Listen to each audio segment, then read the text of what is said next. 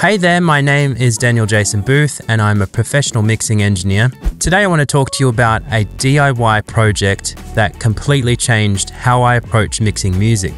This simple device takes a little bit of skill to make, and I'll provide the parts list, building and wiring guide in the description. I'm talking about an AB passive stereo switcher box. So what the hell is an AB passive stereo switcher box and why do you need it? As a professional mixer, it's important to have a reliable way to check your mixes against different reference material to ensure that you're on the right track. You want it to be quick and easy so that you can remain as objective as possible. You can kind of do this inside a DAW, but let's be honest, A/B testing in the box is disruptive to your creative flow. So to streamline this process and make it a more tactile experience, which is one of the things we love about working with analog, I built my own AB passive stereo switcher box. It's a physical device that allows you to quickly switch between different audio outputs, such as a current mix, an older mix, or a reference track for A/B testing and comparisons. The AB passive stereo switcher box is made with only the most essential components, such as rotary switches, stereo inputs and outputs. It's designed for an audio interface with multiple outputs, such as the Focusrite Claret that I use. Now, since you almost always run your mix out of outputs 1 and 2, the switcher takes advantage of the spare output paths. From inside your DAW, you route alternative mixes, reference tracks, or even mix subgroups, such as vocals and effects, to any unused stereo output pairs.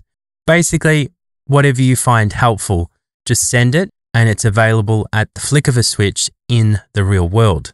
The idea is that you level match within your DAW, but physically change between outputs outside it. This frees you to work anywhere within your session as you reach over and flick the AB switch.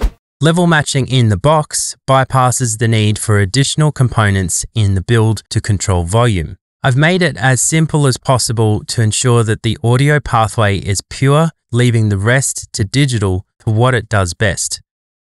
The real game changer for me is the ability to correct course while mixing with minimal disruption to my workflow. Flicking over to a reference or seeing where you were an hour before is the fastest way to stay objective, and with this box you can do that instantly.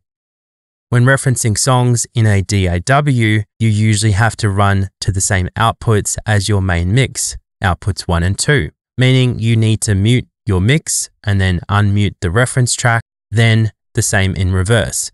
During the time delay, I've basically forgotten most of the differences, but with the passive stereo switcher box, I can easily and instantly switch between different versions of my mix or reference tracks and quickly identify what needs to be corrected while remaining in a flow state.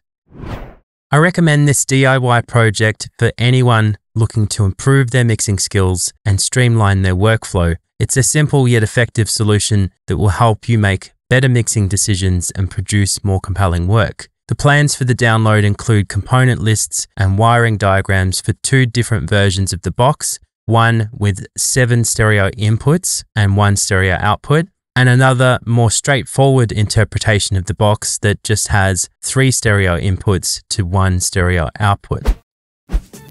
Thanks for watching, and I hope the switcher box can help you improve your mixing skills. Don't hesitate to reach out if you have any questions about the plans or building the box. I'm more than happy to help you out. So download the plans, get building, and take your mixes to the next level.